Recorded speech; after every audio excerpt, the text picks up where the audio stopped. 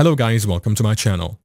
In this video, I'm gonna show you how to fix Microsoft USBCClD Smartcard Reader WUDF not working in Windows 10 or 11. It is a quick and easy tutorial, so let's get into it. Alright, let's dive right into it. First things first, we're going to open up the search menu and type regedit. That's regedit. The best match should come back as registry editor. Now right-click on it and choose Run as Administrator. Just go ahead and click Yes. Before we venture further into the registry, it's a really good idea to create a backup.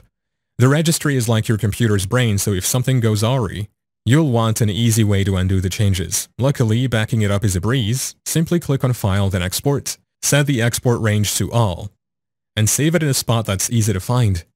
If things go sideways later, you can just import the backup by selecting File and Import, then navigating back to the saved file. Now that we've safeguarded our progress, let's get into the nitty-gritty. Start by double-clicking on the HKey local machine folder. Now then, do the same for software. Next, open the Microsoft folder, scroll down and find Cryptography. Inside Cryptography, double-click on the CALAIS folder, spelled C-A-L-A-I-S, and then left-click once on the Readers folder.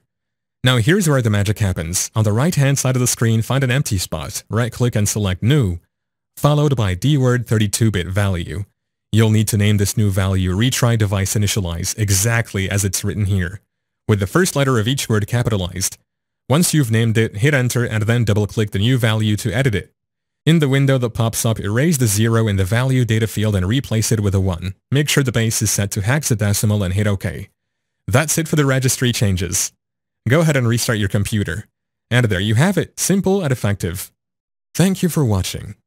If this video was helpful, please leave a like and subscribe to my channel for more videos like this. And click on that notification bell to never miss an update.